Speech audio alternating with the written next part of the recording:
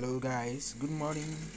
So this is how to exchange your SafeMoon coin. Go to your Trustwallet, go down, you will see Pancakeswap. Click on it. Then when you click on it, let it load. So if you are new, you will have to connect it here. You have to connect the account at this top. So when you connect it, then it will bring something like this.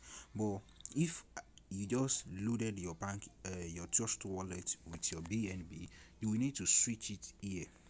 Switch your BNB. You will click on more.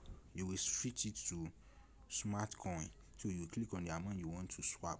So after swapping, then you go to your Pancakeswap. Then click on the amount of BNB you want to exchange to save coin. Okay, SafeMoon. Sorry. So let's assume 0.004.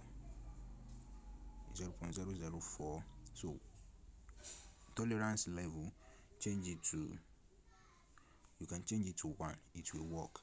So if you click on swap and you click on confirm and it doesn't work like this, you now come here, you delete 1 digit, you add 0, you click on it again, you confirm.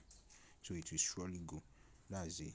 But the amount of my kidney is not is insufficient, and if it brings it like this too, you can still go back and reduce the number again, so you swap it.